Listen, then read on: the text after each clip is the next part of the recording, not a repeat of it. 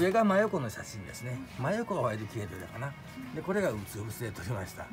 で頭があってね、これが胸があって、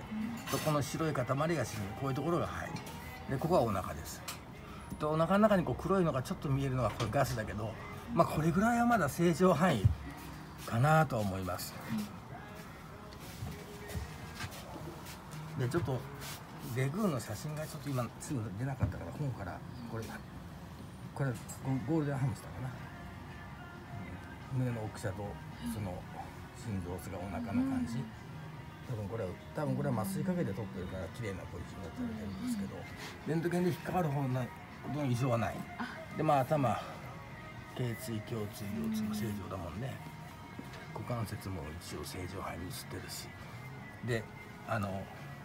金属、これ鉛で作ってるからさ、金属はこう白くなっちゃいますね。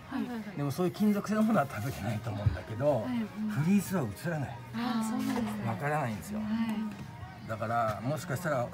フリースを食べてるとしたら、こんなちっちゃな体で超食べてたらさ、それがその胃腸に入っちゃうと